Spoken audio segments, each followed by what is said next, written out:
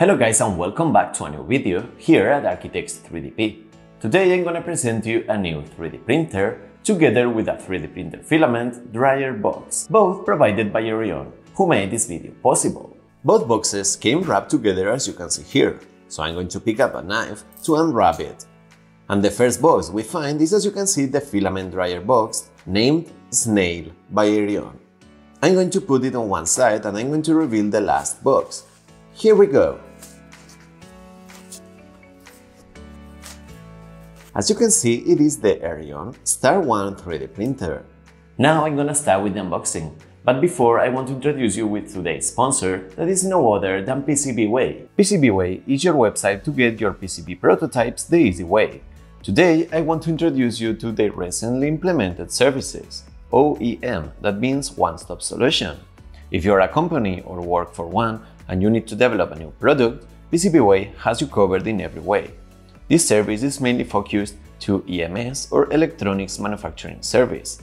They can manage the production design, development, engineering validation, and how not, PCBA manufacturing, service, and supply chain management. Also, and especially now, take advantage of the reduction in price with the 4-layer and 6-layer PCBs that has dropped by up to 20%. You can visit the link down in the description to know more about these offers at PCBWay.com. Alright, so I'm gonna start with the SNAIL, because we have never unboxed a 3D printer filament dryer box, and I am very curious. When we open the box and we remove the first piece of foam, we can directly pick up the SNAIL itself. There is nothing else in the box, so I'm going to put it apart and I'm going to continue with the SNAIL. As you can see, it has a small screen here in the front that shows the current temperature and humidity inside the box. That, as you can see, is 29.6 degrees Celsius and 47% humidity. I'm going to continue by opening the box, and we have more foam and what looks like the power brick.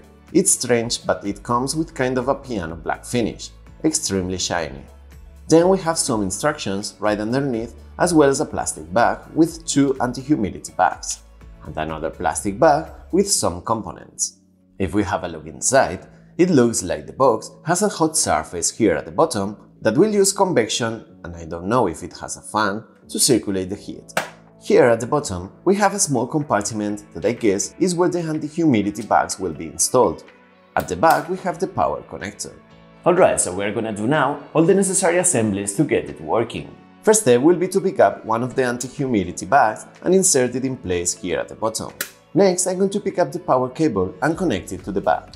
As you can see, now we are able to turn it on, and it has 3 positions or power levels. Looking inside, the metal plate is extremely hot already, so I'm going to turn it off and install the rest of the components. First, we'll pick up this metallic tube together with 2 metal ball bearings and insert it in place right here. I'm going to install the other 2 bearings in place, but it seems that the second metallic tube is missing, since there is nothing else in the box. I will contact ERYONE to make sure how it actually works. Well, so once ready and having a look at the front, we have 3 holes where the filament can go out. We'll pick up one of them and we'll change the cap to the 2 that we are not using. I'm going to use the bottom one, so I'm going to insert this short PTFE tube that was included in the plastic bag. Next, I'm going to install a spool of filament inside, in this case white PLA from Sakata 3D. So I will insert the end of the filament through the PTFE tube and then I will put the spool in place. Definitely, I think there is a metallic tube missing, since I can feel some resistance when the spool turns. Final step will be to close the box, and we'll be ready to go.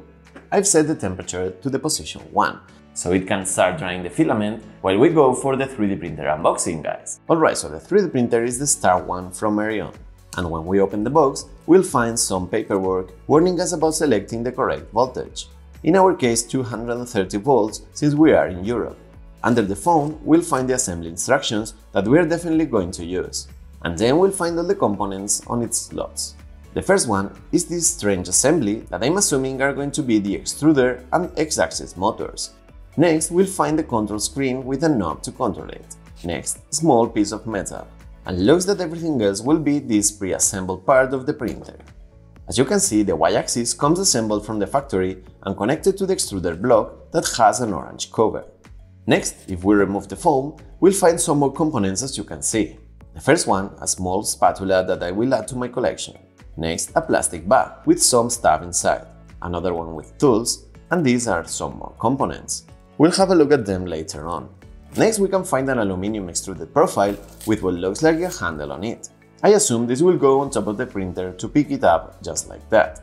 Next, some PLA filament to test the printer, another part for the assembly, part of the filament spool holder, what looks like the Z-axis motor, a plastic cover with an end stop, what looks like a belt tensioner, some zip ties, the other part of the filament spool holder, and finally some extruded aluminum profiles. This one seems to have an end stop installed already, as you can see.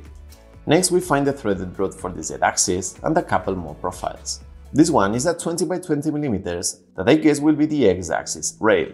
And finally, another 20 by 40 mm profile that I think will be the second pole for the Z-axis structure.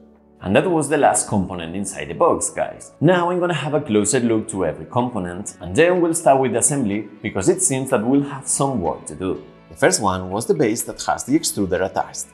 Then we have two 20 by 40 mm profiles for the Z-axis, the 20 by 20 mm profile for the X-axis, the filament spool holder, and the power cable that, as you can see, is pretty long. Next, we find this plastic cover that has an end stop installed, and this weird plastic bag reminds me to the Haribo gummies. We actually have two of them. Next, we have the Z-axis stepper motor with the coupling, 50 grams of PLA filament, some zip ties, a plastic bag that contains a needle to clean up the nozzle, pretty cool, and also the timing belt for the X-axis, as well as the 8GB microSD card with the USB reader. Next, we have the belt tensioner for the X-axis, the spatula to remove the prints from the bed, a bag full of tools such as Allen keys, a screwdriver, and wrenches. The next two components are the X-axis end and the handle on top. Then we'll find the LCD screen with the knob, and finally the weird assembly I showed you before. Alright guys, so now yes, it is time to start with assembly. We'll prepare the two Z-axis profiles together with the printer base. Have in mind that looking from the front, you will have the profile with the end stop on the left hand side. Okay, so the next we'll need will be the M5 by 45 mm bolts. Since they are not tagged, I will need to pick up my digital caliper to measure them. Once we have everything ready, we'll install the Z-axis profiles in place. We'll first insert the bolts in place, and then place the profile.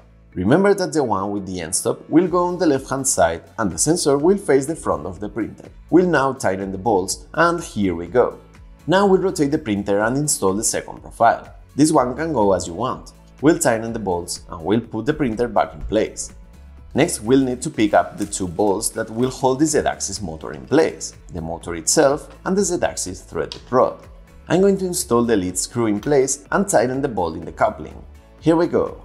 Next, we'll attach it to the Z-axis frame right here at the back of the Z-axis end stop. So we'll insert the bolts in the threaded holes and we'll tighten everything in place. Now we'll need the X-axis profile as well as the strange assembly with the extruder and X-axis motors. We'll also need this wrench because we're going to install the pneumatic holders for the bowden tube. We'll actually only need one of them. We'll also need these two bolts for the rest of the assembly. And the first steps will be to set the motor assembly on top of the X-axis profile, since we're going to install the two bolts. This one inside is pretty difficult to insert, so what I've made is to insert the bolt first and then carefully align it to the profile and tighten it in place real quick. Once done, we'll finish tightening both bolts. Alright, so we have finished one of the sides. Now we'll install the pneumatic bowden tube holder right here next to the printer extruder, as you can see. The filament will enter the filament sensor and go to the threads and pneumatic lock, as you can see here. For the next step, we'll need the assembly we just did with two more M5 by 14 mm bolts, this metallic component, as well as the timing belt. First step, put the timing belt on top of the profile just like that. Then we'll insert the extruder carry just like so. The cable has to end up underneath the wheels. Now it's time to install the other end of the X-axis. So we'll insert the two bolts in place and we'll tighten them as we always do. Next step, we'll need the assembly as well as the belt tensioner, the plastic cover with the end stop, and some more bolts. So now we'll have to disassemble the tensioner just like that. Once done, we'll pick up this part and we'll place it right here, with the belt going through just like so. Next, we'll put the cover in place, and we'll put the plastic nut back in place just like that. I just realized that I should not have installed this bolt before, so I'm going to take it out, because this same bolt is going to hold the belt tensioner in place. So make sure the belt is properly installed, and then install the two bolts, one from each side of the tensioner mechanism, and tighten both bolts. Here we have it, guys! Next step will be to install the belt just like that in the extruder carry, and once both parts are in place, we'll tension the belt just like that. The X-axis of the printer is, as you can see, mostly complete. One of the last steps will be to install the plastic cover of the X-axis in place just like that, using the two small bolts and tightening them in place. Once done, here we have our X-axis completely built. So the next step will be no other than inserting everything in place. Be careful with the lead screw, since it has to go through the nut, but once it's in, you can bring it down pretty easily by rotating the Z-axis coupling. I'm going to take this opportunity now to tension the belts for both the X and Y axis. Next, we'll pick up these 4 bolts, since we are going to install the profile with the handle on top of the Z-axis of the printer. Once all 4 bolts are in, we'll tighten them just like that. Next step will be to install this nice looking screen with the ST 2.9 by 9.5mm screws and this piece of metal. So we'll attach it in place just like so, and once we have this assembly, we'll attach it to the frame using these M5 by 8mm bolts. The assembly is going to be installed here on the front of this 40 by 40mm profile on the front of the machine. So we'll tighten the 2 bolts and we'll be ready to go, guys. Next, we're going to connect all the cables, starting with the one of the screen. Next, we'll pick up these 2 bolts and V-slot nuts because we're going to install the filament spool holder in place, here on top of the printer. We'll slide them in place just like that, and we'll just tighten the bolts. Here we go. Last step will be to install the plastic part on top, and here we have it. As you can see, the printer is mostly assembled and is very robust, so the next thing we're going to do is to insert the PTFE bowden tube inside the pneumatic lock and start connecting all the cables of the printer. We'll start with the X-axis motor and X-axis end stop. Then we'll connect the extruder motor as well as the filament detection sensor right on top of it. Next step, the Z-axis end stop together with the Z-axis stepper motor, and last but not least, we'll connect the power cable. Now I'm going to remove the clips of the bed, so I'll be able to remove the protective film on top of the printing surface. Here we go! Alright guys, so after quite some steps, we have finished the assembly of this Star One 3D printer provided by ERYONE. If you want to buy these amazing devices, you will enjoy a 12% discount in the checkout using the code ARCHITECTS3DP through the links that you will find down in the description of the video. Now we're gonna set everything up and finally test both the 3D printer and the Filament Dryer Box to check out how they actually work. Now yes, we can turn on the 3D printer, and here we have the main menu. We'll go to Control, Auto Home, and we'll bring the extruder to the home position. Next, I'm going to turn the printer off and manually level the bed using the 4 wheels underneath as we always do.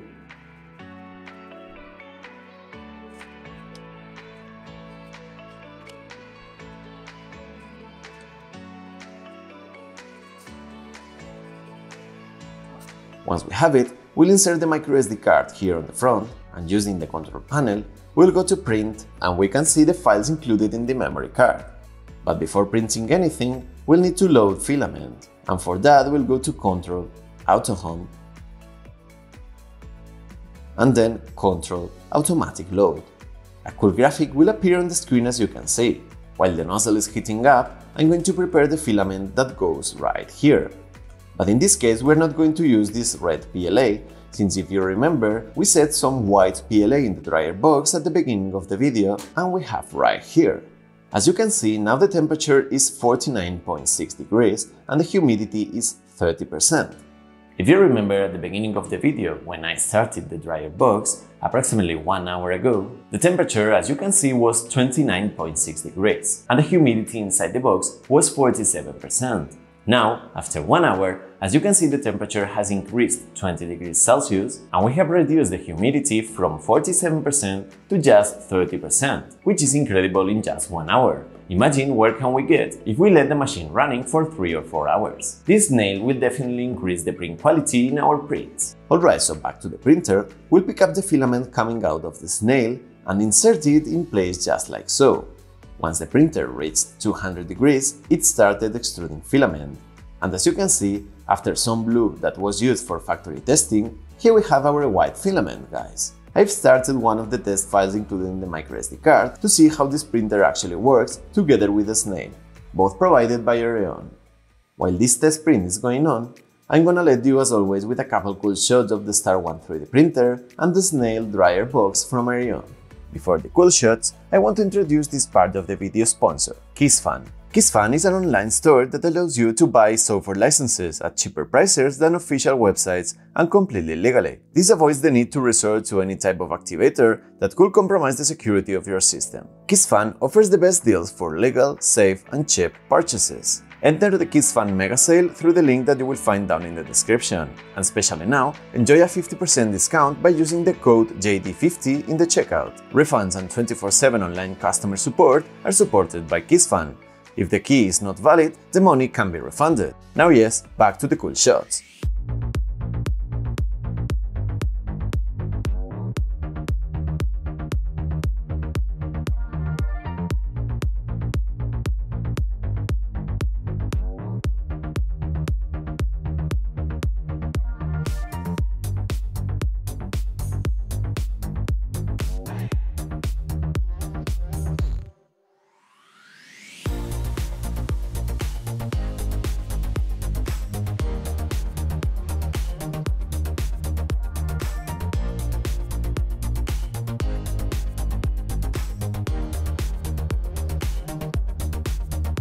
Don't the Star Wars 3D printer and the SNAIL 3D printer dryer box look amazing, guys? I think they look pretty cool. As a quick recap about the printer, it's using a 32-bit motherboard together with the TMC2209 stepper motor drivers that are extremely silent. It has a printing size of 250 by 220 by 250 mm and a power failure resume feature that saved me more than one time. Alright guys, so after an hour or so, this is what came out of the printer. As you can see, it looks like it has lost some steps right here, but I'm sure it happened because I moved the 3D printer using the handle while it was printing. As you can see, the quality overall is pretty good, especially with white PLA, but I don't know why, it's usually pretty hard to work with in my experience. The SNAIL, this 3D printer dryer box provided by ERYONE, definitely has made its work with this white PLA filament. I have tested another file that was included in the SD card, named Toolbox or something like that, and I have right here. As you can see, the quality of the walls is just incredible, and the supports come out pretty easily, as you can see. It lost a step right here at the bottom because I moved the printer one more time, but from where I didn't move it, the quality of the print is just amazing. The dryer box is definitely a must, especially right now in summer here in Spain. Okay guys, so we have reached the end of this ERYONE Star One 3D printer, as well as the SNAIL 3D printer filament dryer box. Please make sure you are subscribed to our YouTube channel, hit the like button, and also consider supporting my work on Patreon as all these amazing people does. Alright guys, so as always, see you in the next video.